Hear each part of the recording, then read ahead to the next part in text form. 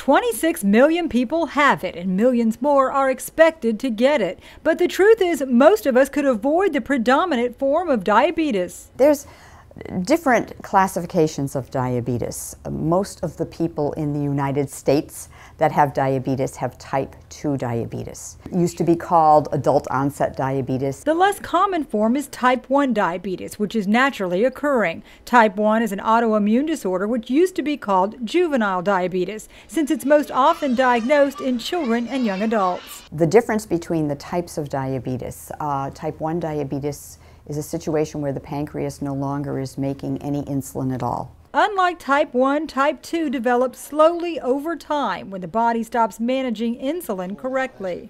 Type 2 diabetes is a combination of someone not using their insulin efficiently or not making enough of insulin. A notable difference is that unlike type 1, type 2 diabetes can be averted with some changes in lifestyle. Stan Hillman learned the hard way after he was diagnosed with type 2. And I guess I brought it upon myself by eating the wrong stuff and never thinking that this would catch up with you. But it does, it catches up with anybody. Risk factors include excess body weight, high blood pressure, high cholesterol, low activity, metabolic syndrome, and age. The wake-up call made Stan reevaluate his lifestyle. Diet and exercise, those are the things that are going to make it go for the long run.